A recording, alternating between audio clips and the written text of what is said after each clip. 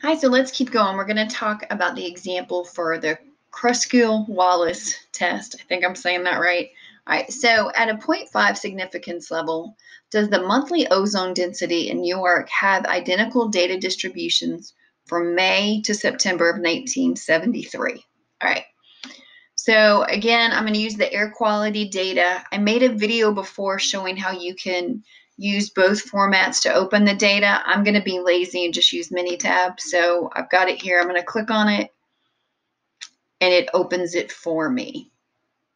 All right, so one of the important things, and you see here, I have my data down here all set up. I have ozone, solar, wind, temperature, month, and day. And remember, for this one, I want to look at ozone by month.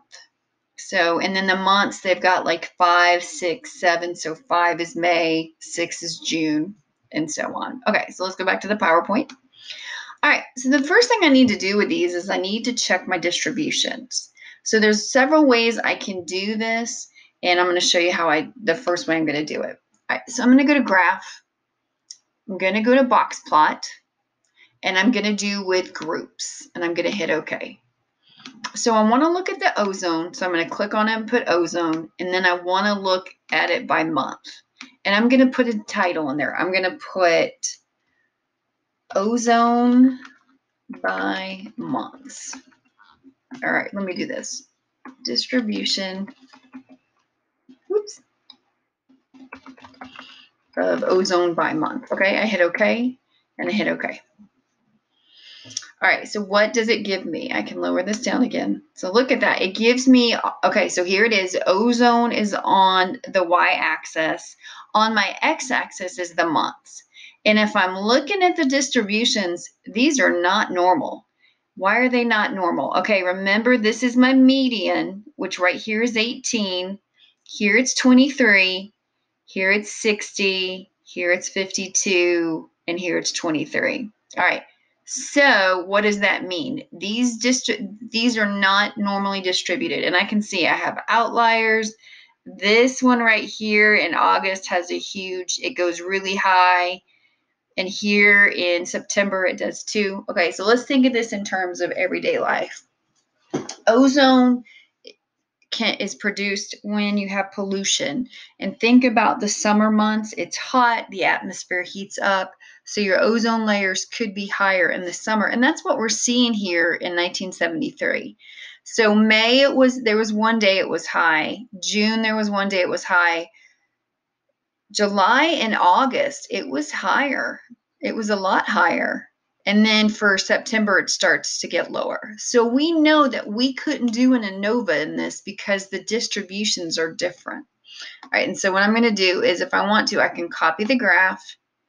Remember, you can copy the graph, and when we do stuff, and I'm going to just put it here, you can put it wherever you need it. All right, I'm just going to throw it there because I need to do it. I'm going to make the PowerPoint with it later, and I'm going to do this. All right, so there's another way you can do this. I love to do this graphically. I think it's cool.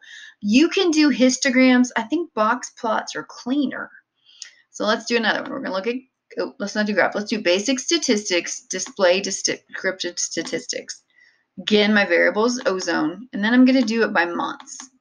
Right, and then I'm going to look at my stats. I want to look at my mean, probably my standard deviation, my variance.